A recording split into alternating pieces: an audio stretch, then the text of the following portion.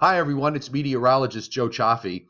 If this is your first time, just real quick, welcome to my YouTube channel. I'm doing an extra video today because everybody seems to be worked up over the Super Bowl Sunday possible event, and I want to explain a few things specifically about it that actually are bothering me in terms of a forecast.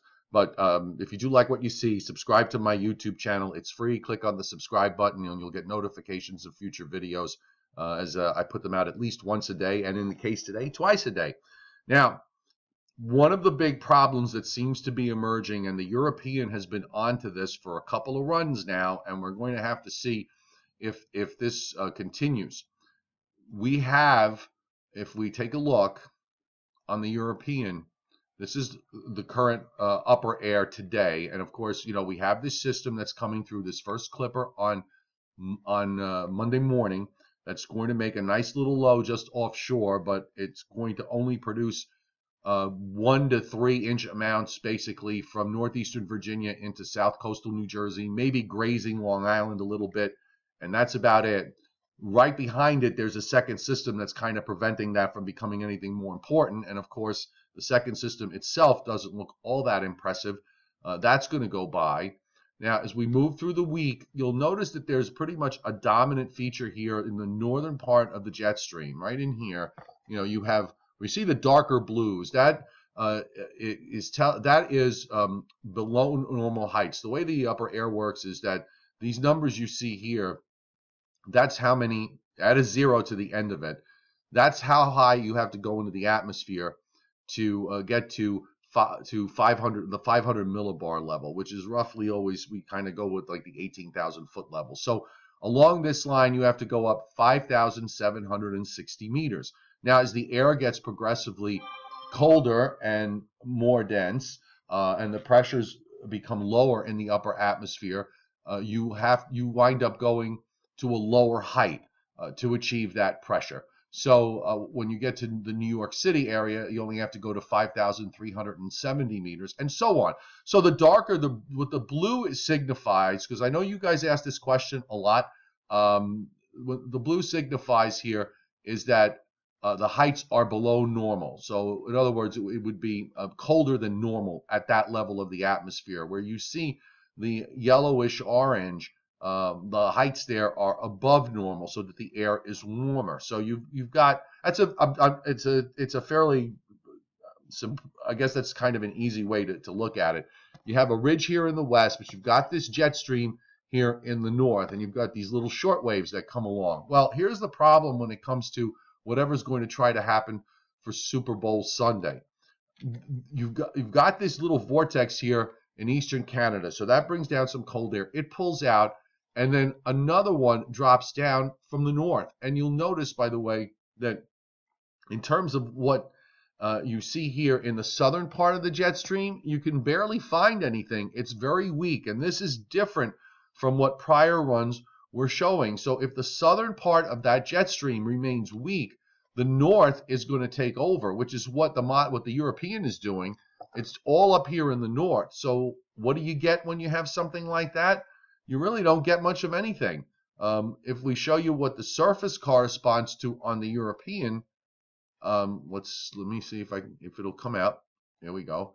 But what the surface corresponds to on the European is basically a strengthening low here in the northern stream, and all you got is a cold front with cold air coming down behind it.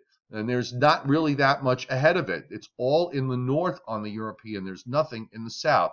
Now, the GFS and the Canadian model are different, but one of the things that I'm seeing as far as the GFS is concerned is that there is every run seems to be a little closer, not quite there, but a little bit closer to the European's look. And by the way, it doesn't mean that the European is right.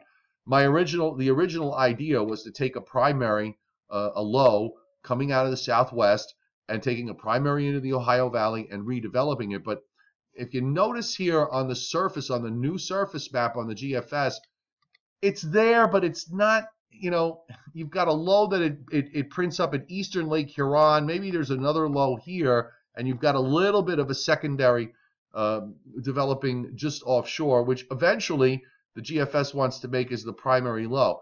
And then it intensifies and it heads out toward Nova Scotia. The bottom line is that, at least from what I'm seeing here at this point, and I said this earlier, either way, this is not going to be a major event. I mean, I think at best we're talking a moderate snow event if it happens. But if this northern part of the jet it becomes more important and the southern part becomes non-existent, it's kind of still there on the GFS. You can still manage to pick out something here in the southern part of the jet stream. You can see it's like right there. You know, the north is moving right along, and there's a trough that's coming down in the north. You know, if the southern part of that jet stream is very weak and it's all in the north, you're really not going to have much of anything here with regards to a system happening. You need to have that southern part of the jet definable in order for an event to occur. Now, as we go later on into that week, there is something more definable that's shown. The northern jet is still there, but you know, then the question becomes whether this thing that's behind it winds up getting squashed away, which is another issue. So I'll just get you. I'll go real tight on this, and you can see what it does on the surface.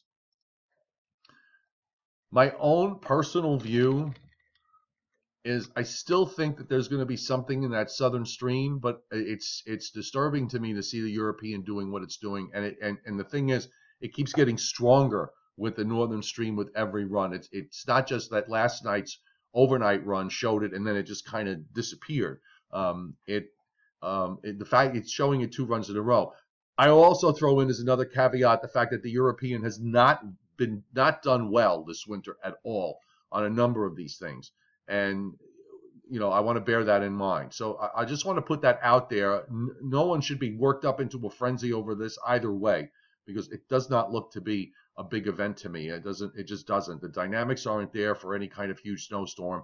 And the other thing is, the winter, the way it's been, we just haven't seen any kind of deep lows. Last week's nor'easter was really the first one, and even that was not, from a standpoint of depth, it was okay, but it wasn't anything, you know, outrageous. So I just wanted to update you on that. As far as the Clipper is concerned, you know, it's pretty much on course. That's a nice little tight low that forms, but you can see how limited the snow area is. You don't get any real development across Connecticut, Long Island, or northern New Jersey. It's in southern New Jersey back to the Washington, D.C., Baltimore area, where I think those cities may wind up with a couple of inches. And then you've got the next Clipper the next day sets up a warm front. Now, the models have been trending a little further south with this. You do have this warm front here and an area of snow ahead of it. You know, that could be a coating to a couple of inches, but it's going to be north this time around. It'll be north of Route 195 in New Jersey. And by the way, somebody, when I say Route 195 runs east-west from the Jersey Shore over toward Trenton. 95 runs north, mostly north-south. So I'm referring here to 195, which goes across. 95 goes that way. Okay, so just to point that out. I know my roads, so if I say 195, I mean 195. If I say 95, I mean 95. So we'll leave it at that. Have a great day. Subscribe to my YouTube channel. Hit the red button. The subscription is free, and you'll get notified of all the latest weather videos. Download my app and subscribe to my forecast. Just $1 a month for New York, New Jersey, Long Island, Connecticut, and the Hudson Valley. Everybody have a great evening.